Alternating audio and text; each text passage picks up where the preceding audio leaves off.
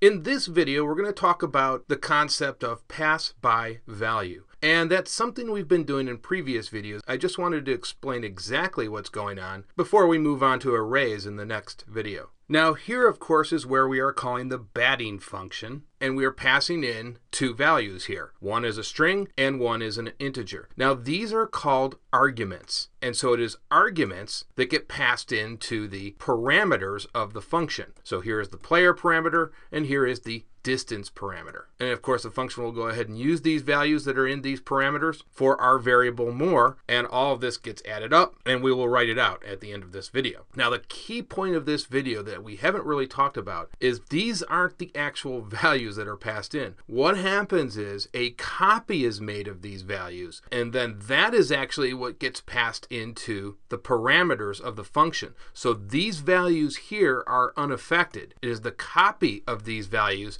that gets passed into the function. So that's really all it is. It's pretty simple, and it's called pass by value. Or you might even want to think of it as passing the copy of these values. Okay, so let's go ahead and run this, and we should get a nice long sentence here. And we get Steve hit the ball 351 feet. Okay, that's going to do it for this video. It was a nice, short, and sweet video, but a very important point that I wanted to make about pass by value. In the next video, we will move on to arrays. See you guys then.